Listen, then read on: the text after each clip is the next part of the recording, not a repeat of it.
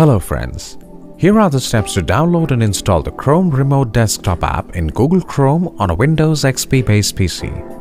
Open Google Chrome.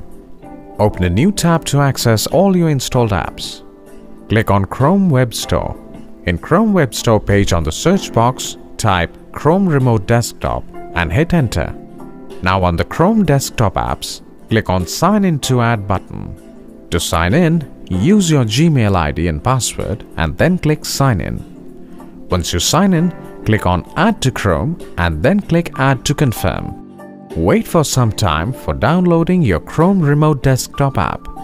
Once it's done, Chrome will open a new tab where you can access the installed Chrome Remote Desktop app. See, that wasn't hard at all. Thanks for watching.